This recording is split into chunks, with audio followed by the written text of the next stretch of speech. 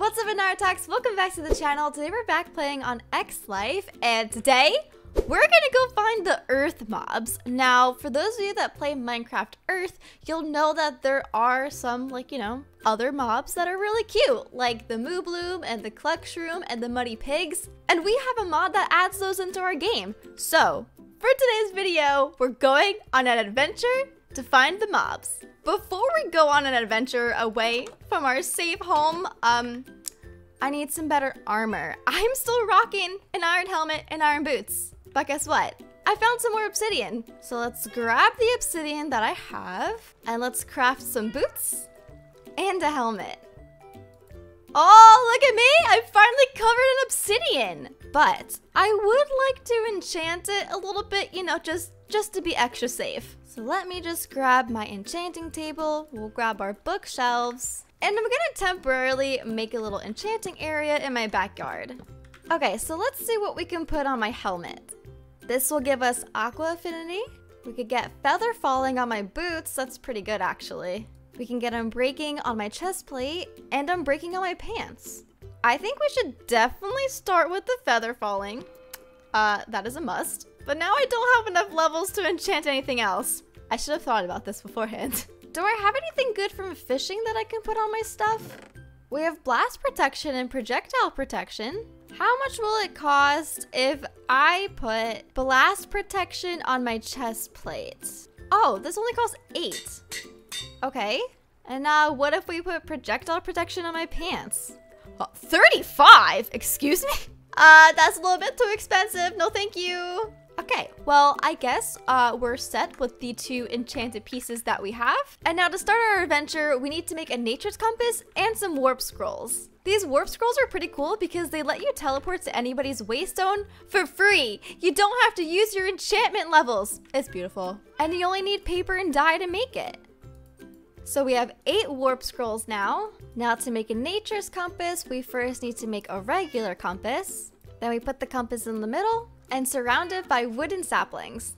Since we're traveling away from our house to find some animals, we obviously need something to keep them in. And luckily, I had enough materials to make a bunch of these ender farmer leads. After we find the mooblooms and cluckshrooms, then we can make the muddy pigs. Yes, I said make because you can't actually find muddy pigs. They don't spawn naturally. To get muddy pigs, a regular pig just has to swim in mud.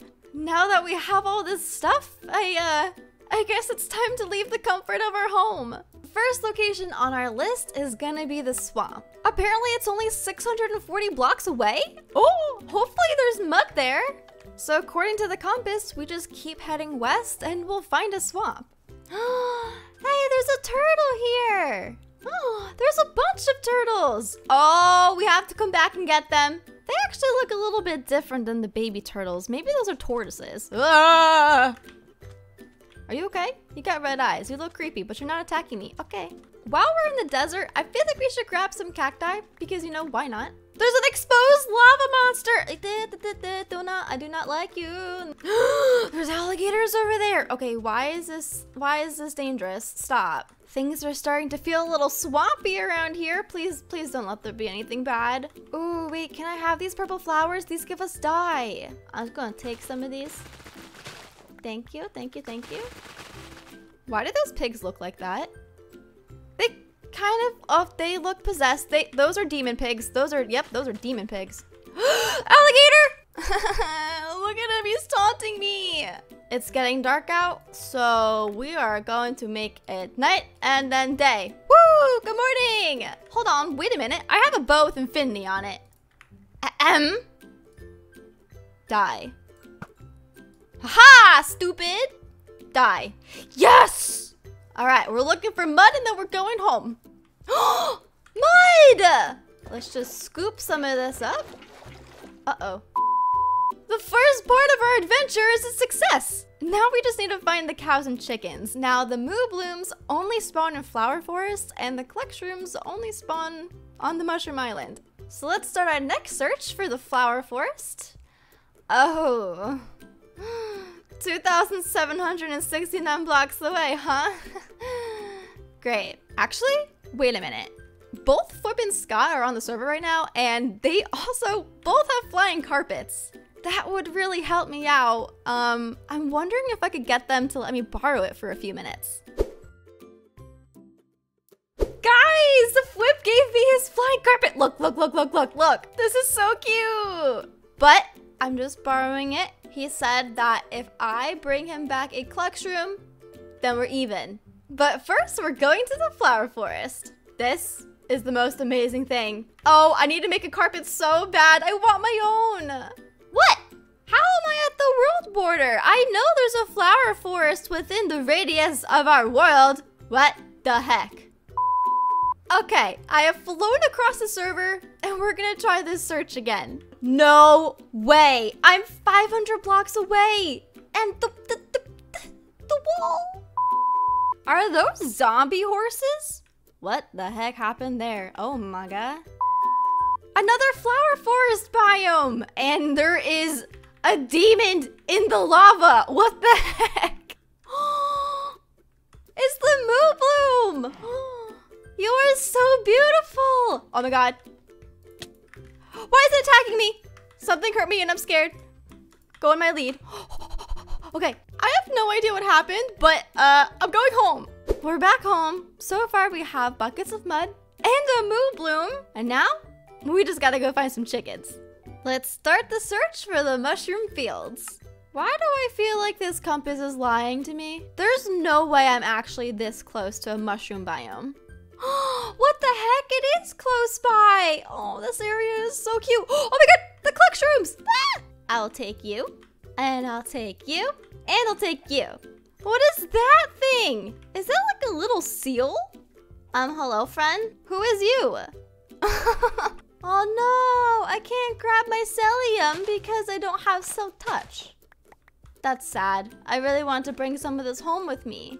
Well, at least this is not too far from my house, and whenever I get Silk Touch, I can come back and get some mycelium. Well, now that we have our chickens, I guess we should go home and give Fwhip his carpet back. Hello! Thank you for letting me borrow your carpet. No problem. This is for you, and here is your chicken. Yeah, now you have your very own cluckshroom. Oh, thank you, thank you, thank you. You're welcome. All right, guys, so that was a pretty successful adventure. We got our bloom shroom cow, we got our cluckshroom chickens, and we found the mud for our muddy pigs. Speaking of mud, I just realized I actually don't have any pigs. Hold on. Come here, friendo, you're mine. Thank you. It's been a little bit, and guess what? A wandering trader came by my place, and I was able to buy 3 wither skeleton skulls and a beacon. Granted, now I don't have any more emeralds, but it's okay. Also, you may have noticed in this chest, we have an animation bottle. And this is what we can use to make flying carpets and magic broomsticks. Now, I was looking at the crafting recipes for these things, and well, the broomstick is a little bit easier to make. So we're gonna make that. Oh my gosh, look at this. We have a magic broomstick, but it's kind of gross. We shall turn this broomstick blue. That is so cute. Oh my god. And guys, you know what else happened while I was gone? This pick now has Silk Touch. I've got a Silk Touch pick, I've got a magic broomstick, and now we can go back to the Mushroom Island and collect some mycelium and mushrooms. I'm a wizard. Oh my god, this is so cute. I actually kind of like this better than the carpet. Not that the carpets aren't cute, they just require soul sand, and I don't feel like going to the nether. So now that I pretty much have everything that I need, we can start working on the animal houses. I want to put the houses right around here. Obviously, I need to fill in this area, but I just think this is a really cute spot. So yeah, let's start building.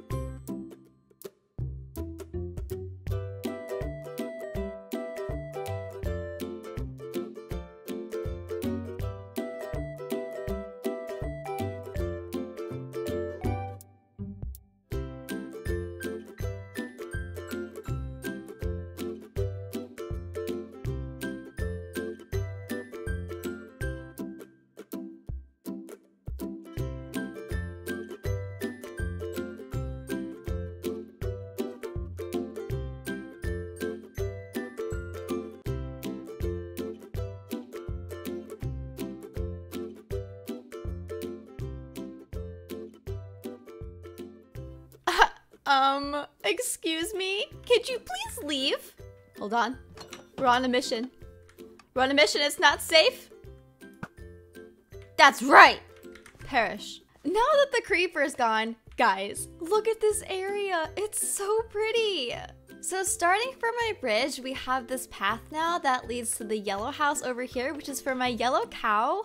Then over here, we have a red house for the chickens. And over here, we have a pink house for the pigs. Now around each house, I decided to add some things that, you know, kind of went with the animal that was living in it. So next to the pink pig house, I made some really big tulip flowers because when pigs turn into muddy pigs, they get tulips on their heads. I added some yellow flowers by the yellow house because the bloom shroom cow actually plants little buttercup flowers wherever it walks. And of course, by the little cluck shroom chicken house, I added some mushrooms.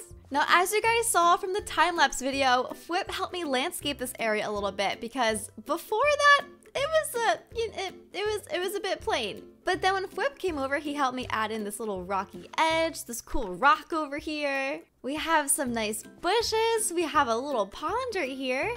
And he also helped me landscape this area with the rocks. Oh, and something that I didn't show on camera was all the spruce trees that I planted. So if we fly out here and we turn around, you'll see that I added quite a bit of trees. I meant to add the spruce trees when I was first doing my outdoor landscaping, but I forgot.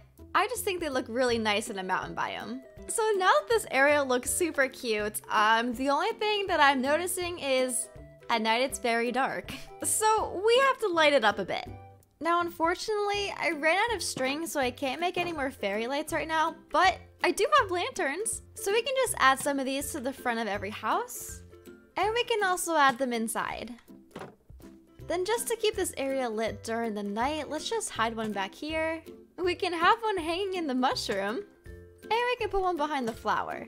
This looks pretty good. It's still not enough light. Eventually what I would like to do is put some in the ground and like maybe put some carpet over it to kind of camouflage the light blocks. But this will do for now. Now since the pigs are gonna need a place to get muddy, I was thinking maybe we could just break this part of the house and we can just add a fence to give them more space for their mud. Okay, so here is our little fenced-in area for our pigs. Now, if we go inside this way, you'll see that they have plenty of room for mud now. Let's go ahead and turn our pigs into muddy pigs. Oh, look at your cute little flower. Oh my gosh, you're so cute. Oh, you have a pink flower on your head. Oh my gosh, adorable. Now let's add our cow. Hi, friend. You are so beautiful. You match your house perfectly, too. But now that we have our cow, let's go over here and add our chickens. Oh my gosh. These mobs are literally adorable. I'm obsessed. Guys, let me know in the comments which one of these earth mobs is your favorite. Also, please let me know in the comments what I should name them because they need names. Also, my cat needs a name too. If you have any name suggestions for any of the animals that I have, leave them in the comments and we can add them in the next episode. Okay, well, now that all of the earth mobs are in their cute new houses, I think that's gonna be it for today's video, guys. If you liked it, make sure to give this video a big thumbs up, subscribe to the channel if you're new, and I'll see you next time. Bye!